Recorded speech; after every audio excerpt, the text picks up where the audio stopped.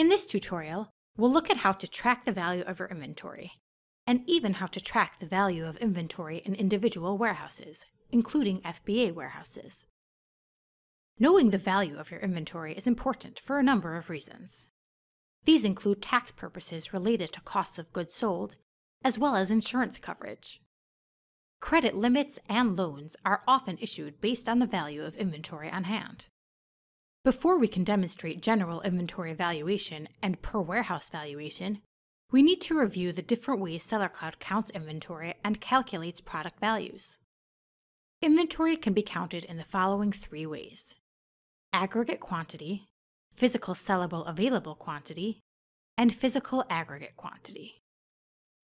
Aggregate quantity is the quantity available for sale. This refers to inventory that is not yet needed to fill open orders. Physical sellable available quantity is the total amount of units in all sellable warehouses, even if they have been reserved for orders and are unavailable for sale.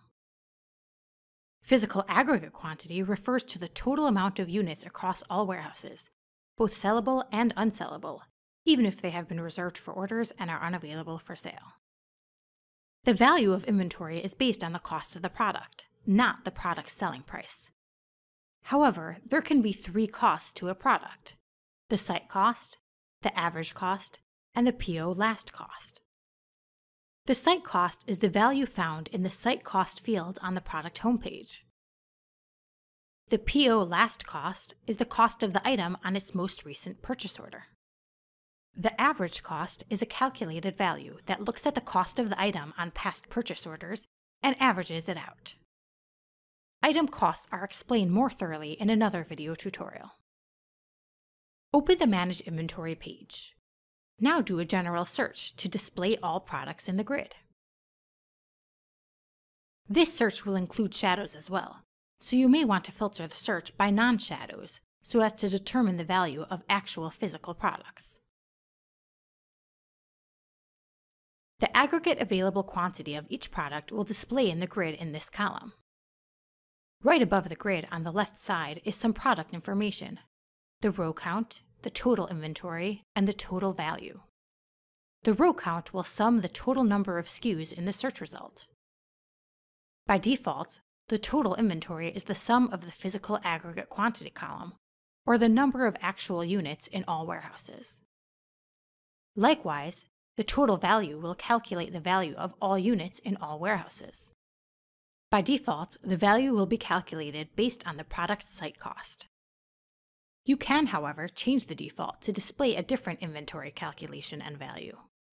On the Client Settings page, locate the setting Show Total Inventory in a Manage Inventory grid using, and select from the drop-down either the Aggregate Available Quantity, Physical Sellable Available Quantity,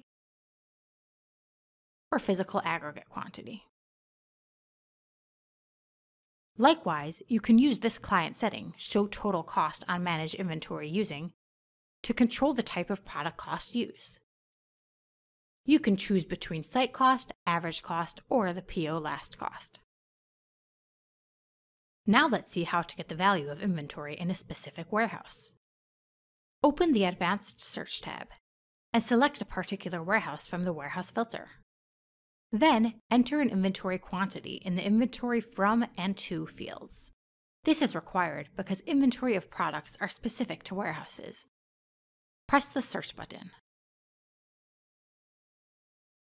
On the grid, the warehouse selected will display. A new column called the Warehouse Physical Quantity will appear next to the warehouse name and will display the physical inventory in that warehouse. All the other inventory columns are not warehouse specific and should not be used as reference in a warehouse search. Above the grid, the row headers changed to total units and total value, with columns for physical and reserved. The cell of total units physical is the sum total of the warehouse physical quantity of all products in the grid. Likewise, the total value physical is the sum total of the value of the physical units in that warehouse. The method of calculating the cost is controlled by the same client setting that was mentioned earlier: Show Total Cost on Manage Inventory using Site Cost, PO Last Cost, or Average Cost. The Reserve column displays the quantity and value of items that are reserved for orders. To export a report of inventory valuation, click on the Total Units link. This will open a page that will list all products in this warehouse. You can use these filters to filter the warehouse by company or even by a specific SKU.